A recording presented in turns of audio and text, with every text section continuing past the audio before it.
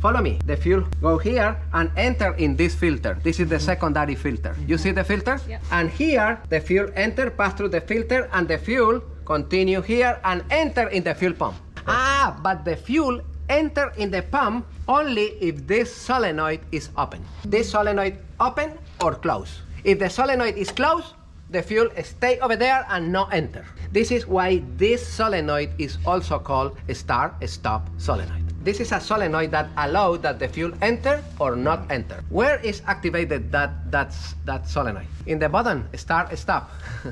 No? When the solenoid is open, the fuel enter, and those small cylinders, the plungers, compress the fuel and send the fuel full compressed into the injectors. But this machine is magic, because the pressure here of the fuel coming from the tank is 10 psi, 14 psi. And the pressure here coming out is 7,000 or more. No, wow!